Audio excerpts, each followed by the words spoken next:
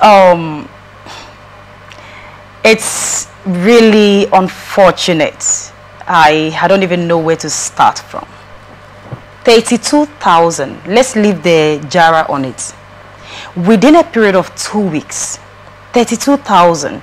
I remember when last week we saw in a report where our president said concerning the medical practitioners, as doctors and nurses, all of them, where he said that we should not bother about those that have left Nigeria. We should not even bother about those that are planning to leave. That they will do everything in place they can to make sure that we fill the vacancies. And within 2 weeks, we have 32,000 planning to leave Nigeria. Mr. Welt, is this not worrisome? Is it not something that our leaders should sit, go back to the drawing board and know what is going on?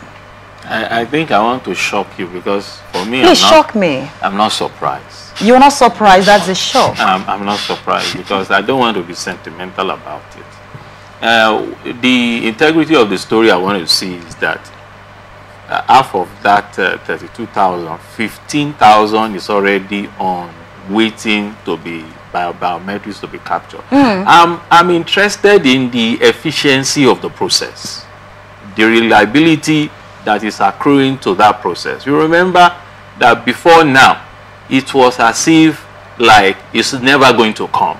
You know, you go to the passport offices, whether here in Rivers State or in Abuja or in Lagos, man, you need to go and see the suffering. As high as 300,000. Some are paying just to have maybe a 10-year passport line.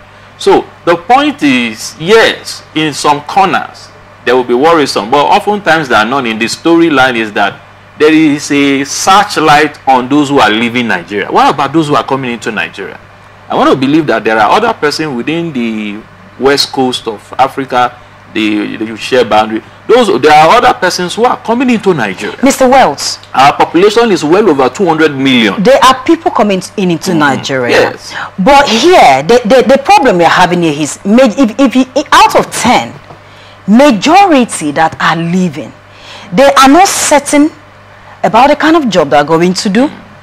They're not going there for school, for educational purpose.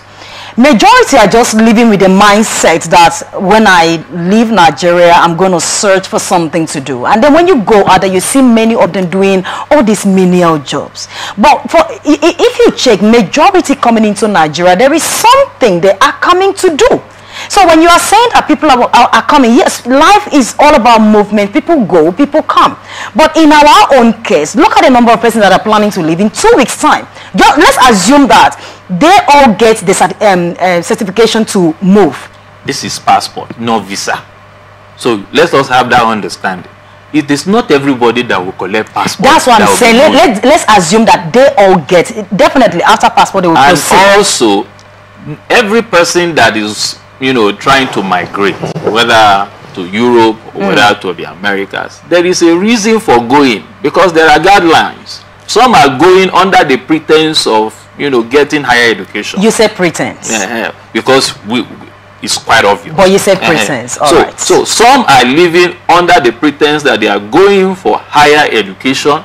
Some the percentage of higher education is very high, because otherwise some of these foreign nationals will not be coming up with policies to streamline the influx, because many will go on as a student and then with the intention that family will not later join. But we can see over time, since the beginning of this year, that the British embassy, British government as well, the America, keep on reviewing procedures and guidelines to merit visa application. So to tell you that if the measures of visa application is not being met or is met, implying that they will review because of the traffic. The traffic is no doubt about that. But the point is that the reality on ground is not something that you can wish away, because if the social amenity and social security is guaranteed here, the traffic of immigration will not be high. So the bottom line for me is the efficiency of the process. Everybody will leave if they have the means of living, and some who want to stay back, like some of us who want to stay back, we also want to stay back. But the point is that I don't want to beam the searchlight on what is not working.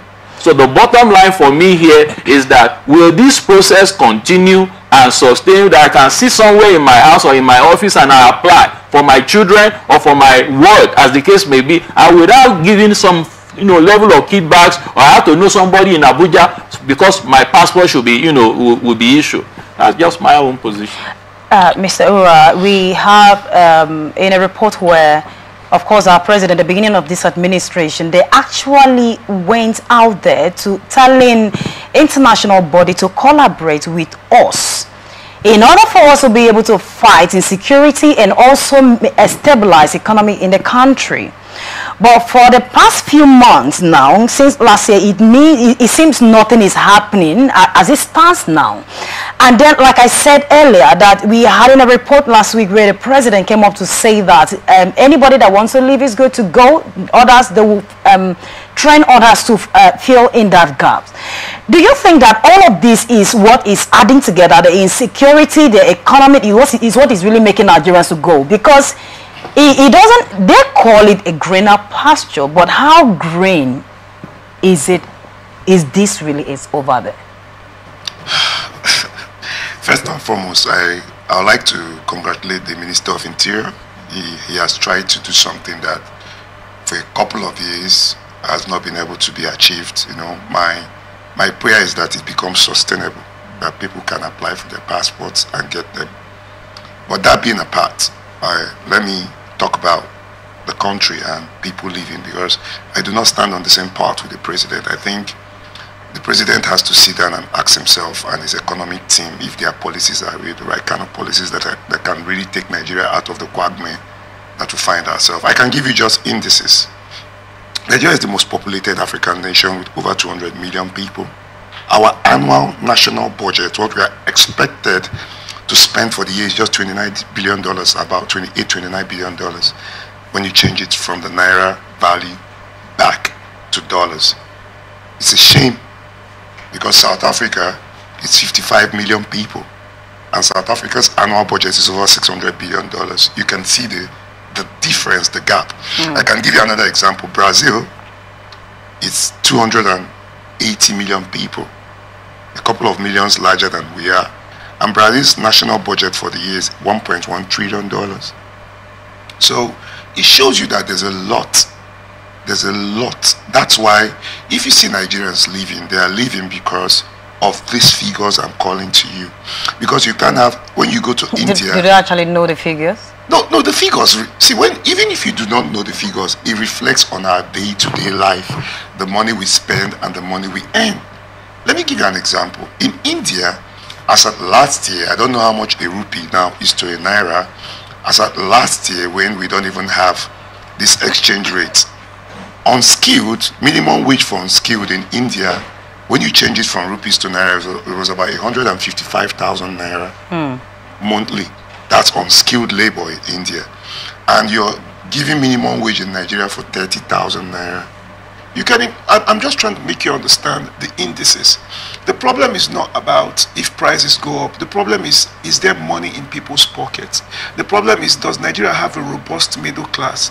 If a president comes and tells you that, do not worry about the people that are going, it's a very wrong statement. He has to be worried, because some of the best brains in the country are getting frustrated and they are leaving. This is no time to make political statements. This is a time for everybody to roll up their sleeves. And it starts from leadership, because if the people see that leadership is rolling up their sleeves and doing the hard job, Nigerians are the easiest people to govern. When Nigerians see you're doing the right thing, they will go in action. Let me explain to you why we are not doing the right things and why. You're saying that's your own opinion, because no, I know. The former president said that Nigerians are the most difficult. The former president, he killed our economy for 8 years. But he said Nigerians are the most difficult set of I'm saying it on live to TV. I don't care who. And you are saying it's the easiest. The former president was the worst thing that happened to Nigeria's economy. But let's leave that for another day's story.